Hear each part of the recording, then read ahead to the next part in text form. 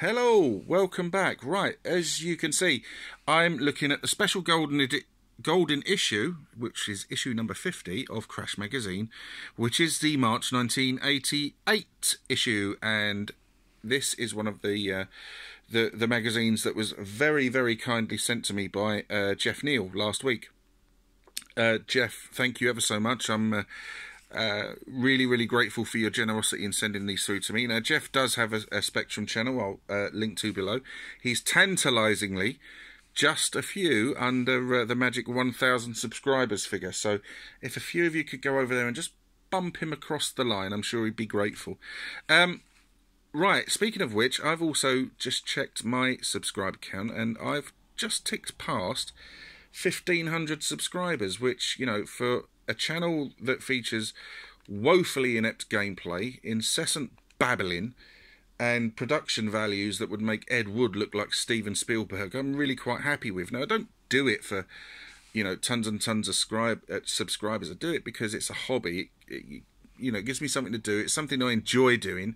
It gets me out of the way, particularly when the girls come home from college and school and they start on at each other. And my wife is downstairs watching Phantom of the Opera. I'm just going to get out of the way and do a Spectrum video. So yeah, thanks to every single one of you that makes up the 1,500. Thank you so much. It's very much appreciated. And I really, really enjoy the interaction and the comments and the discussions and the laughs as well, because we do have some laughs on there as well. And finally, from the title, you can see that I've created a second channel.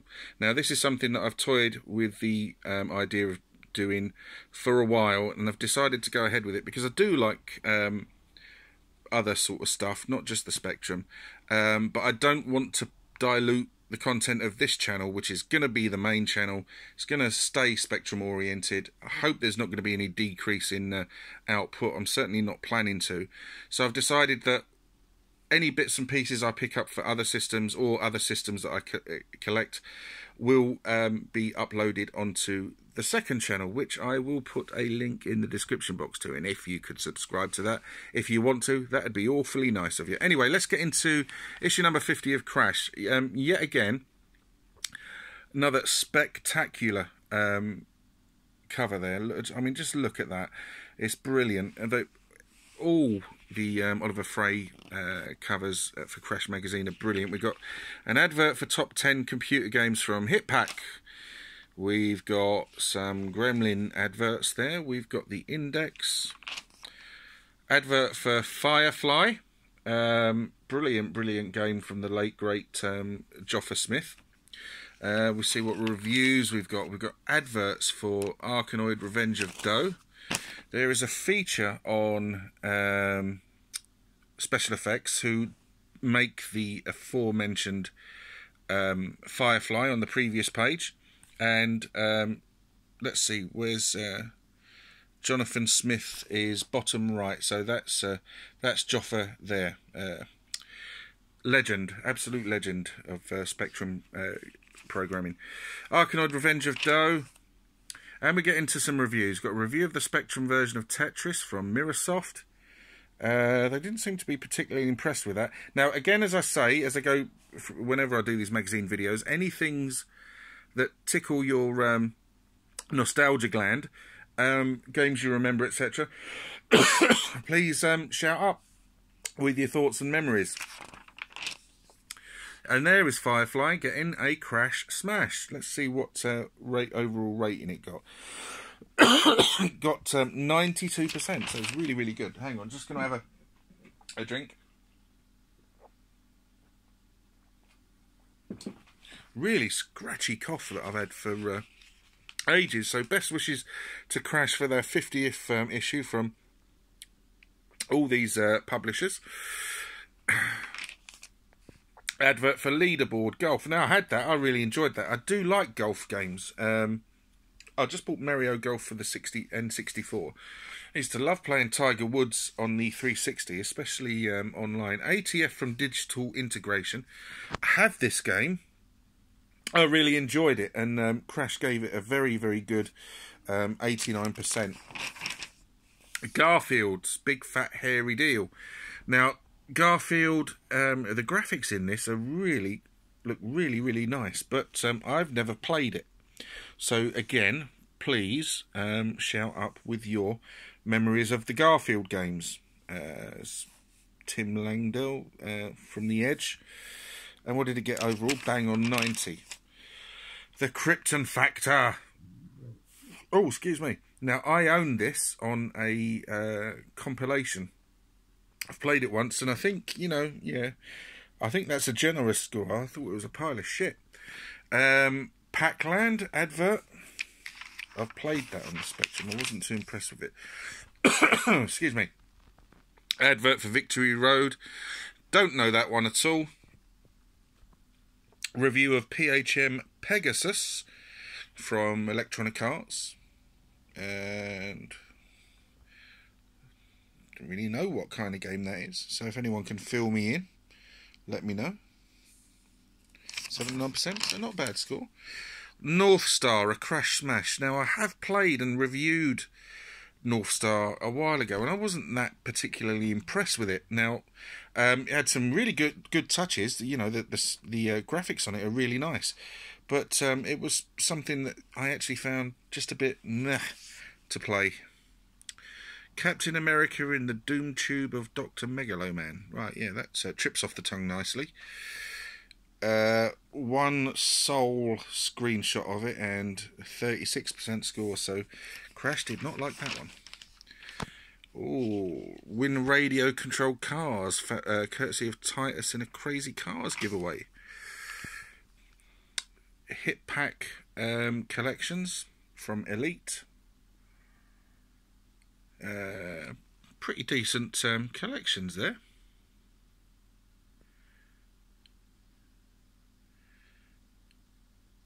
Yeah, no sort of real stinkers amongst that lot that I could say. I mean, the first International Karate is a bit ropey, but I don't think it's a particularly bad game.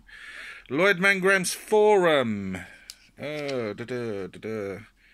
Used to love reading the forum, etc. This is what drew my eye earlier when I had a flick through it. I claim the first person to complete Mike Singleton's Dark Scepter. Now, here's the thing. I have never played Lords of Midnight or Doom Dark's Revenge. I know Jeff is a big Lords of Midnight fan. I've just never got round to playing them. I think the only Spectrum game of Mike Singleton's I've played was Snake Pit, which was released by Poston. And there is a video of it way back in the channel somewhere. I thought that was quite good. Never played Dark Scepter. The only other game of his that I've seen in action was my friend had either an Amiga or ST, and he had the game Midwinter on it, and he raved about it. And I went around his house once and I was watching him play it, and it did look fantastic. So, you know, back in these days, people could claim absolutely anything. You know, I'm the first person to have completed it. Someone could have written in a month later saying, well, I completed it at 4:49, and that would have blown him out of the water. Right, advert for Magnetron. I loved Quasatron, or is it Quasatron? Quasar. This comes up every now and then. I always say Quasatron, or do I? Yes, I do. But I've never played this one. This, of course, was released by Firebird and not Hewson Consultants. Playing tips. Oh. Handicap. Driller. I never got on too well with that game. Advert to join the army. Reviewer versus reader competition, the Crash Challenge. This one was Commando, and it looks as if the reviewers lost. And who was the winner? I don't know. If you're either of these people, welcome to the Crash magazine. Welcome to 2018.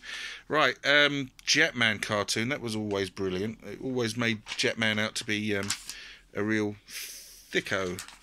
Thicker than a whale omelette, as Prince George would have said in Blackadder III. Some technical bits. I never used to read the technical bits. Some stuff about, early stuff about the SAM. which I might have a read of later. If anyone's got a Sam Coupe, let me know what they're like, because it never really took off, did it? But I remember the sort of hype for it, etc. Capcom. Oh, Muscles Lundgren. If he dies, he dies. Yeah, no, that's not Masters of the Universe, but I don't know any quotes from any other films of his. Educational stuff. Oh, no one's interested in that. Mailbox for Play by Mail. Loading screens. Now look at the quality of those loading screens that people have created using utilities. Adventure Trail. I never ever got into adventure games. I could never work them out. Same with war games. Never liked them. Fanzine. Special. Various adverts. The Hunt for Red October gets 77%. That's a bit generous. Rolling Thunder on the Spectrum, 47%. Now, I always thought that was quite a well-regarded game on the Specky. I've never played it myself, so clearly I might be wrong. Now, is that review accurate, or is it another example of errant reviewing by magazines? Now, Platoon, absolute great game. I've still got this downstairs, my original, but it doesn't load anymore. The tape will get so far, and then no matter what I try, it will just go to our tape loading error. Now, Ocean did a few sort of licensed games that turned out to be really good. That, to start with, you'd have thought, well, how are they going to make a game out of that? Like Platoon. Untouchables is a fantastic game, apart from the warehouse level at the start. And also Taipan. I really, really enjoyed Taipan. Seemed to have probably the longest loading game I ever owned. It took forever to load. Mad Balls by Ocean. I don't know that game at all. Obviously didn't set the world on fire. Scumball from Bulldog.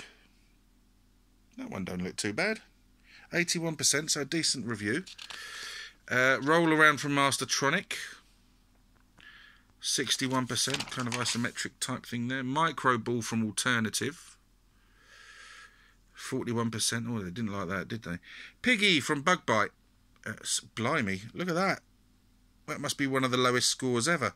What is the lowest score of any review in Crash Magazine? There you go. There's a challenge for you. That's the lowest I think that I've found. LA SWAT and Merlin. They've actually got the pictures the wrong way round. If you have a look, that's LA SWAT. And that's Merlin. Silly Crash. 28% for LA SWAT. I think that's not even worth that. 40% for Merlin. Energy Warrior, I don't know, from Mad X. What did they give that? 45. BMX Kids from Firebird. Don't know that. 69, that's not bad. Jet Bike Sim from Codemasters.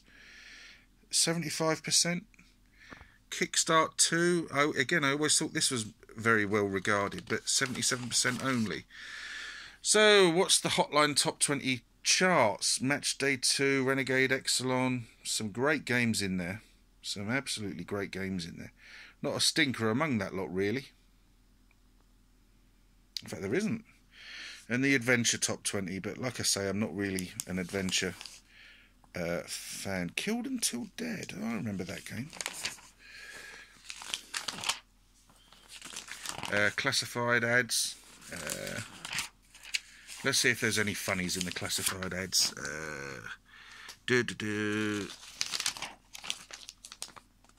No. Pen pals.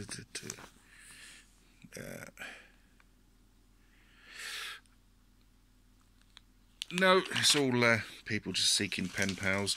Adverts for the ST. Previews of Super Sprint. What's that? Is that Cybernoid? Looks like it. What's that? Is it Akari Warriors? Yep. And Troll. Oh, I don't remember that one at all. Okay, well, there we are, really. That's the golden issue, issue number 50 of Crash. Once again, thank you very much, Jeff. If you like the video, please let me know. If you wish to subscribe, please do so. But please, please, please, if you do subscribe, make sure you take the time to join in the discussion, etc. This is what it's all about. There will be more magazine videos coming. Thanks ever so much for watching. Take care. Goodbye.